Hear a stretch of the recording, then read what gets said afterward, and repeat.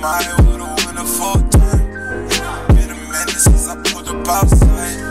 Shut it down, yeah, you do that every time. Ooh, I'm feeling you right. Working like a stripper. Yo, but you not a stripper. Knock it down, yo, work the night. Hello guys, and welcome back to my channel, and welcome if you are new. So if you made it past the intro, just go ahead and subscribe to my channel, like the video because you like what you saw and you're still watching, so just go ahead and do both those things for me. Okay, thanks.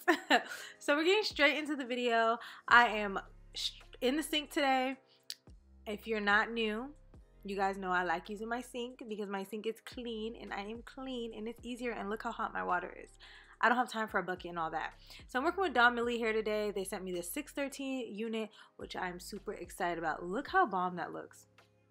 First of all, it looks hella silky, and it's not that super yellow 613. So I don't even know if me doing this purple shampoo method was effective or not, because the hair was never super yellow to begin with, so I didn't need to tone it that much.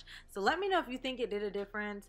I don't really know. I was just, you know, I'm just a person that does steps whether I'm supposed to or not sometimes. Well, especially when it comes to hair, because I am still learning. So I went ahead and did the watercolor method with the purple shampoo, only because sometimes when you just go straight on the hair with the shampoo, it turns the hair gray, it turns it silver, it turns it purple, and it's just like in certain areas, and it's really frustrating, and I did not want to deal with that today. So once that's done, I'm going to go on with the Kiss Honey Brown, and I'm going to use about half of the bottle, put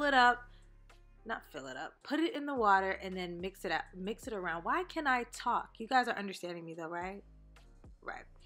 So I'm going to mix it up, and today we're doing a reverse ombre. So, you know, typically an ombre is from dark to light. You'll have the dark roots, you'll have the brown, and then it will go to a blonde. But honey, the roots are going to be blonde, then it's going to go to a brown, then it's going to go to like a black, okay? So I started off with the honey brown. I figured it was going to be kind of light. It looks dark because that's just how color is. It's just kind of tricky, but I knew it was going to be like a lighter color. So I just kind of just took my time with it. So I just dipped it. It was just kind of getting a feel of it, wiggling it around, combing through it, making sure that it was like coating the hair, all that fun stuff.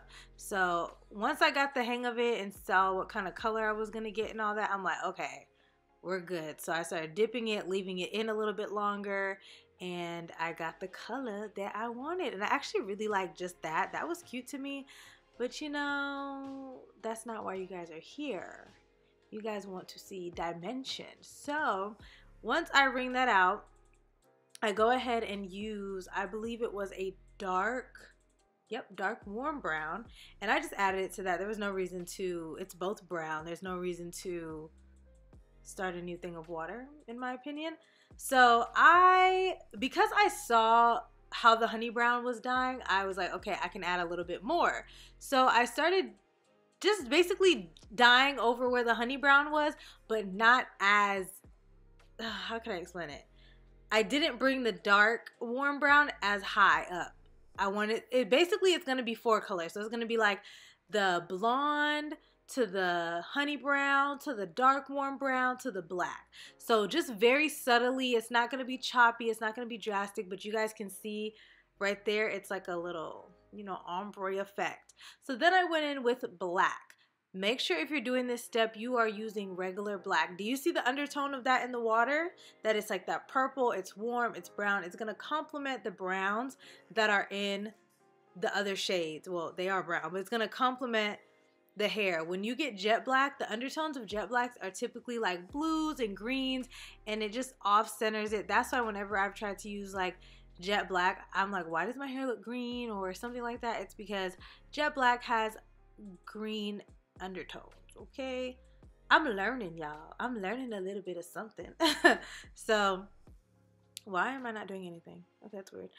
So I just went ahead and dipped the bottom of that, and I just like literally like, I'm not doing a lot because I kind of preferred the brown. I just wanted the tips to be just a little itty bit black, okay, just to give that little effect, okay? And keep in mind, you can do this look with any color. Like if you want to do blonde roots and then do like different reds, different oranges, different blues. I think that would look so bomb. But I just really wanted to try this look. I remember Jonathan, I am Jonathan on Instagram. He did this a while back on Duffy. No, or did Arrogant Tay do it first? I think Arrogant Tay did it first. You know, Arrogant Tay be on it. But anyways, doesn't matter. They both did it and it was cute. So this is the wig like 2 days later. I was procrastinating wearing this wig because I just hate doing blonde installs on myself because I don't work with them often. So I was really nervous. But look at this hairline though. This is one of the best blonde hairlines that I got. The lace frontal wasn't too big. It wasn't like over my ears. I didn't have to like fit it. It like fit perfectly. All I had to do was cut the lace. I didn't have to worry about the ear tabs or anything like that. And I did a little tiny bit of plucking, but I didn't have to pluck because the hairline was not super bulky. I feel like a lot of blonde units come with like super thick hairlines, and it's just the most frustrating thing because I'm not trying to look like a reject Barbie, okay? So I'm just doing my install. Because I'm not a professional at, you know, my blondes, I just applied the bedhead spray underneath the lace and then put my elastic band and let it dry. I think I may have used a blow dryer, but I let it dry. And for everybody asking in my last few videos, like, where'd you get the elastic band? It's literally a piece of elastic and I tied it in the back and made it into my own headband. So just get any kind of elastic. You can go to Michael's. I'm sure you may have some laying around in your house. If you have an old pair of pants, take the elastic out, wrap it around. That's all that I use. So the rest of this video is just going to be me figuring out how I want to style this. I decided to do a middle part because I just can never go wrong with the middle part. And look at the hairline. Look at the scalp, you guys. Yes. And then I'm going to be doing some curls, some like loose curls, and I'm going to layer it a little bit, and then va va boom, we're done. So do not clock me in my hairline because like I said a million times, I'm not a professional. And I'm working on my blonde installs, okay, sis? So bear with me. Like, I feel like I always get makeup in it just doesn't even matter. I try wiping it out. It just doesn't work. It's just really stressful. I just want free to do my blonde installs for life, okay? But, you know, sometimes I gotta do stuff on my own. So just go ahead and enjoy. And I'm gonna fill you guys back in towards the end of the video, okay?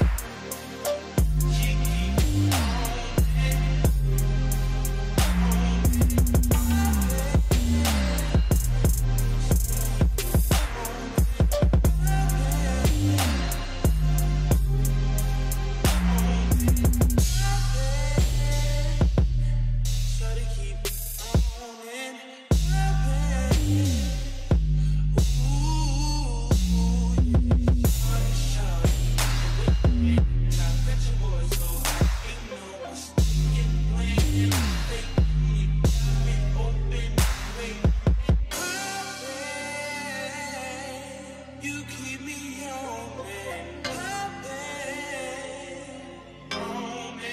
on it. She keep it on me,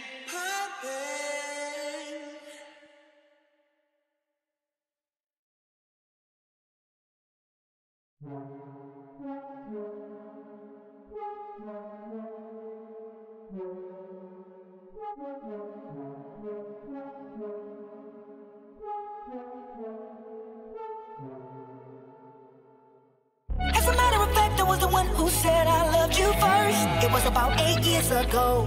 Don't act like you don't know. We were sitting at home in your mama's living room. Could it be alone? See, your mama knew I was something else. She knew how I felt. Back then we were in school, and that's your favorite excuse. Growing up, I was a fool, and I can't lie, I'm missing you. Listen and don't trip. I think I need a bottle with a genie in it. It's my wish list. I would create a unchanging life. So you guys, that pretty much wraps up this tutorial. If you guys have any questions on anything that I did or used, please ask below. I always respond to comments, like I literally always do. If I see them, I respond. So yeah, this hair did hold a curl. I just like to layer my hair so that the curls can sit on each other. I don't know if I've mentioned that before, but for blonde hair, this really held a curl. Like, I was actually pretty surprised. And also, I want to mention, I love the parting space on this because it was a 6-inch parting space, and typically blonde hair has a 4-inch parting space, so the blonde wigs that I have gotten. So I love the construction of this wig.